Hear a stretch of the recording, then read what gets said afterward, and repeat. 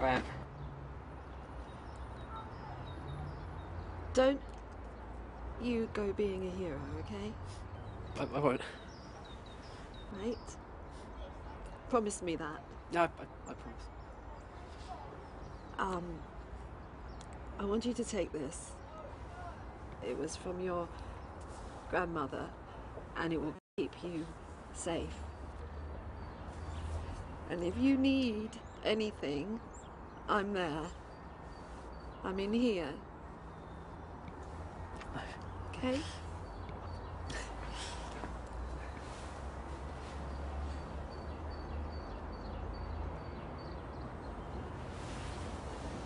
I love you. I know. I love you.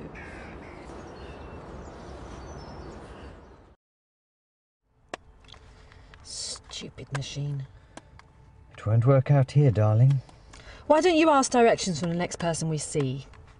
Do you see many pedestrians around here, dear? Right, here's a van. It's all under control. I don't need...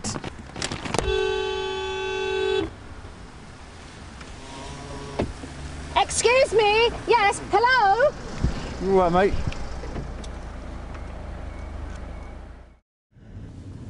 It's taken us the wrong way. That sign says it's that way. What the hell have you got us into, Rupert? Don't be silly, Harriet. Just calm down. Calm down. Calm down. Trust you to ask directions from a psychopath. I was just doing as you asked. Oh, don't start. No, dear. I've had enough of this. We're not going to follow this maniac any longer. You hear me, Rupert? But we're nearly there. Turn here. Clara! It's Chloe. You know, it is too adorable that you have taken a shine to my son. But this is the 21st century, and sometimes we have to accept the obvious when it is staring us in the face. What's that? You're barking up the wrong tree with my son. His sinewy branches lean in an altogether different direction, if you know what I mean. No. No, well, best left well enough alone. No, let Ed concentrate on fulfilling the family thespian tradition. Thespian? Actors, darling.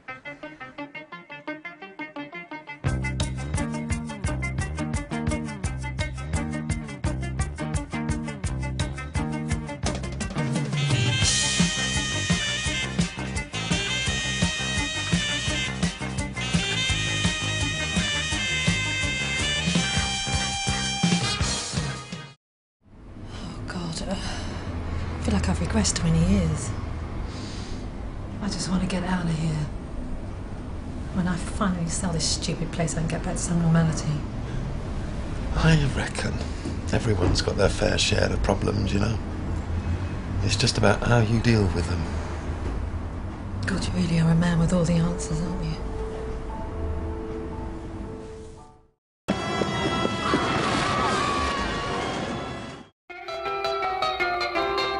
It was a teenage wedding and the old folks wished him well. You could see that Pierre did truly love the mademoiselle.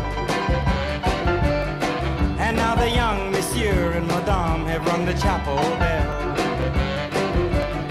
C'est la vie, say the old folks. It goes to show you never can